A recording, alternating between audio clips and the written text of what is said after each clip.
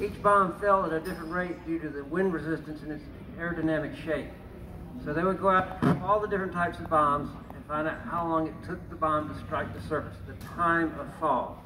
You take the time of fall times the ground speed, you can find out how far the airplane flew. Time times speed equals distance. So if you take the time of fall times the ground speed of the airplane, that's the distance the airplane is going to travel while the bomb is falling to the earth. And that distance is called the hole range. The hole range. Hole range. W-H-O-L-E.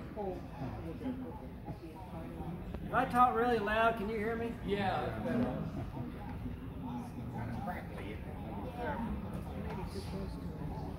So the ground speed times the time of fall gave the hole range. The second piece of experimental data the bombardier would know was what was called the trail. Because of forward and upward air resistance, the bomb always landed behind the airplane at the point of impact. And that distance was called the trail. So they would go up and drop thousands of bombs and find out how far behind the airplane each bomb type would strike. And he would get those two pieces of experimental information from these bombing tables. Based on his airspeed and altitude, he could look up and find out what his time of fall was and what the trail was. So although the airplane would have traveled the whole range during the time of fall, the bomb would strike back here.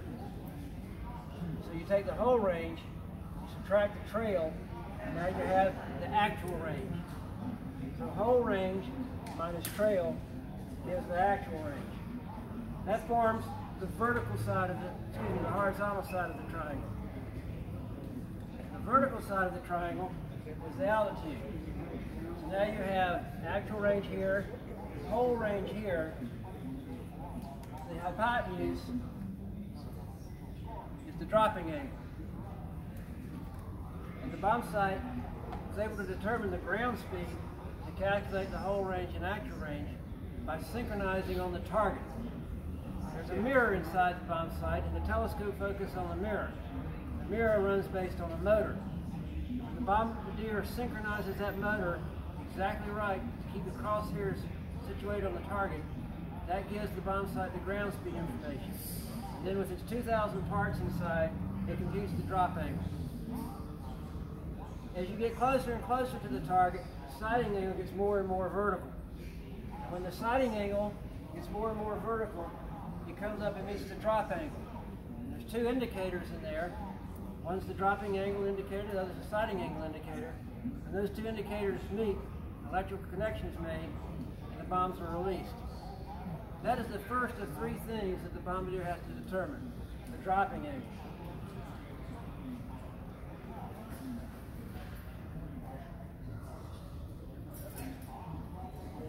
Over there? Oh, yeah.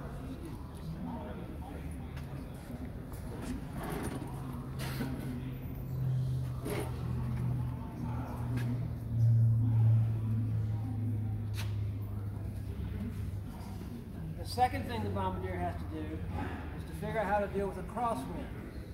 If you're flying towards the target, the crosswind will blow you off the path. You can turn back towards the path, but if you keep continuing on that path, you're going to keep getting blown off over and over and over again. So you have to fly the airplane into the wind to fly a straight path towards the target. And that's called a crab angle or a drift angle.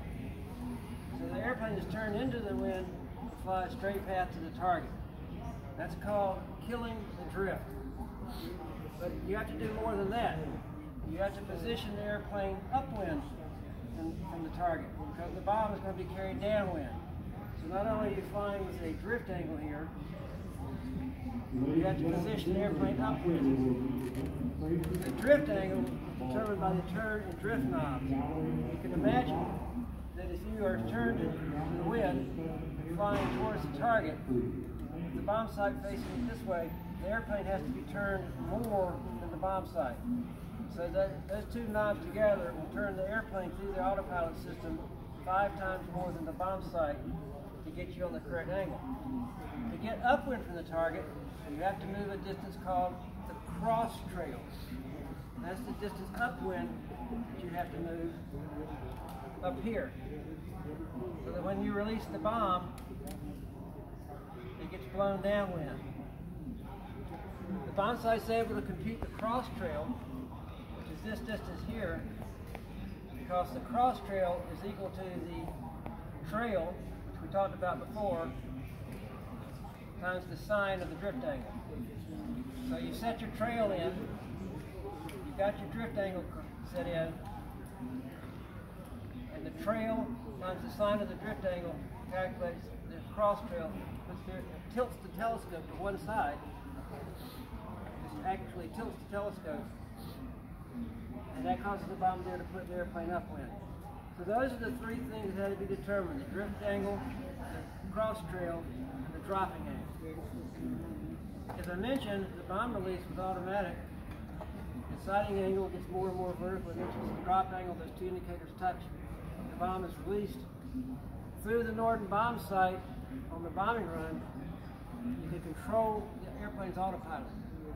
There's a little knob here. When you throw this knob, it takes the gyroscope inside here, and it's going to stabilize the sight head, which is then going to tell the autopilot what to do. So on the bombing run, Dr. Raver was actually driving the airplane left and right to the target. You about ready to drop some bombs? Sure. We're going to fire this thing up.